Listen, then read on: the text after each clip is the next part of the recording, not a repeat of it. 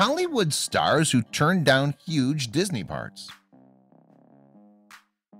Disney is arguably the biggest name in entertainment, but that isn't to say every Hollywood star jumps at the chance to appear in one of its movies. In fact, there have been a number of notable names over the years to turn down a part in a Disney film. Indeed, sometimes roles that have been made famous by a particular actor were originally earmarked for someone else entirely. So some of the following names may shock you. Patrick Stewart. Established thespian, Patrick Stewart is perhaps best known for his portrayal as Captain Jean-Luc Picard in Star Trek: The Next Generation. Not unfamiliar with any number of movie genres, Stewart was nonetheless unconvinced about the merits of not one, but two Disney roles. So much so that the Englishman turned both down. Both roles that Stewart reportedly refused came up during his celebrated run upon the Enterprise. The first was as Cogsworth, the grandfather clock in Beauty and the Beast. The second was as the bad guy Jafar in Aladdin. However, Stewart did later take up the option to work with the studio, going on to voice the character of Mr. Woolensworth in Chicken Little. Woody Allen. Woody Allen established himself as one of the most successful writers and directors in movie history, with hits such as Midnight in Paris and Manhattan. Of course, he starred in many of his own movies and was nominated for an Academy Award for Best Actor in Annie Hall. Intriguingly, Allen was involved in somewhat of a tug-of-war between Disney and rival producer DreamWorks to voice major roles in movies. You see, he turned down Disney, passing on the opportunity to voice Tantor and Tarzan, and instead he took a starring turn in DreamWorks' Ants, all because the company reportedly promised to distribute any movies he made himself in the future. Tim Curry. Tim Curry has played some memorable roles down the years, perhaps most notably that of Dr. Frankenfurter in the Rocky Horror Picture Show. Yes, and the English actor has lent his voice to a host of well-known characters, including Ebenezer Scrooge and A Christmas Carol. So it's perhaps unsurprising that Curry was approached by Disney to voice Simba's nemesis Scar in The Lion King. As we know, The Lion King has subsequently become one of Disney's most popular animated movies, spawning a live-action remake and a popular stage production. However, Curry had to turn down the role of Scar due to scheduling conflicts. The part was eventually played, memorably, by another English actor, Jeremy Irons. Eddie Murphy.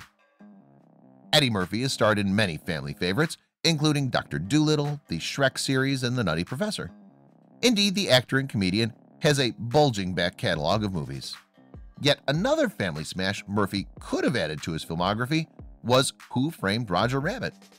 Who Framed Roger Rabbit was groundbreaking in its time in the 1991 release due to the combination of live action and cartoon scenes. Yet the lead male role of Eddie Valiant went to English actor Bob Hoskins, reportedly because Murphy demanded too much money. The movie was a smash, and Murphy reportedly regretted his decision to price himself out of the role. Billy Crystal. Toy Story is one of the most beloved animated film franchises of all time. With 4 films in the series to date, it tells the tale of a lovable collection of toys led by Woody and Buzz Lightyear, voiced by Tom Hanks and Tim Allen respectively. Yes, spaceman Buzz Lightyear is undoubtedly one of the stars of the movie series, but according to reports, it was Billy Crystal who was originally earmarked for the role, and he turned it down for unknown reasons. Crystal did go on to play Mike Wazowski in Monsters, Inc., and he later said his decision concerning Buzz was the only regret I have in the business of something I passed on. Warren Beatty. Warren Beatty is not a name that you'd imagine associated with Disney. Indeed, the actor has played hard-hitting roles including Bonnie and Clyde, Bugsy and Reds. Believe it or not, though, the iconic actor was targeted by Disney for a role in Aladdin. Yes, Beatty reportedly turned down the part of Iago, the comic parrot sidekick of Aladdin.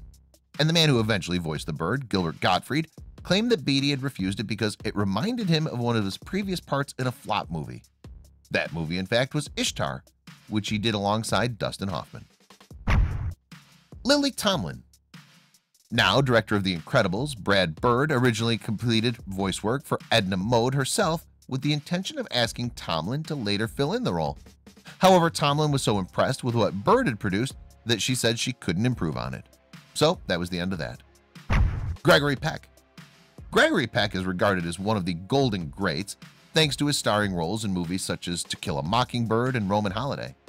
And although a Disney role was never something that Peck could include on his resume, things could have been very different. You see, Peck had the honor of having a role specifically written for him in the Disney smash Pocahontas.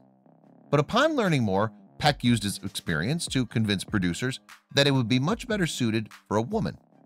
Old Man River therefore became Linda Hunt's grandmother Willow. Michael Douglas. As the son of screen legend Kirk Douglas, Michael Douglas knows a thing or two about the movie industry. But even second-generation actors can make a mistake from time to time. Douglas admitted his regret at passing on the chance to voice a character in the incredibly popular Frozen movie. Yes, while making an appearance on The Late Late Show with James Corden, Douglas spoke honestly about the mistake he'd made in passing up the opportunity. Douglas told Corden he couldn't remember the part specifically, although it was likely Duke of Weselton or perhaps Anna's and Elsa's father. Either way, it would have been a lucrative role. Jack Nicholson. One star you definitely wouldn't associate with cuddly Disney films is Jack Nicholson, who's played a host of menacing bad guys down the years. Unsurprisingly, it was a dark role that Nicholson was approached to play for Disney, that of Hades, god of the underworld, in Hercules. Alas, Nicholson never did get to voice Hades, and instead it was James Woods who filled the role. We wrote the villain Hades as Jack Nicholson, remembered director and writer John Musker. Unfortunately, Nicholson's financial demands for the role were too high, and so the part went to Woods, who was a delight to work and invent with, according to Musker. Julie Andrews. The movie business is littered with examples of stars turning down sequels, often believing the second movie will be a dud, and often those hunches are correct. But there are actors who have appeared in sequels and in different parts from the first movie. Sadly, Julie Andrews is not one of those. You see, Andrews cemented her legendary status as Mary Poppins in the 1964 Disney film of the same name. And 54 years later, she turned down a cameo part in Mary Poppins Returns because she didn't want to steal the thunder of the new star. Director Rob Marshall told Entertainment Weekly, Andrews said, "This is Emily Blunt's show, and I really want it to be Emily's show." Will Smith. Sometimes actors make the right choices when turning down a Disney part.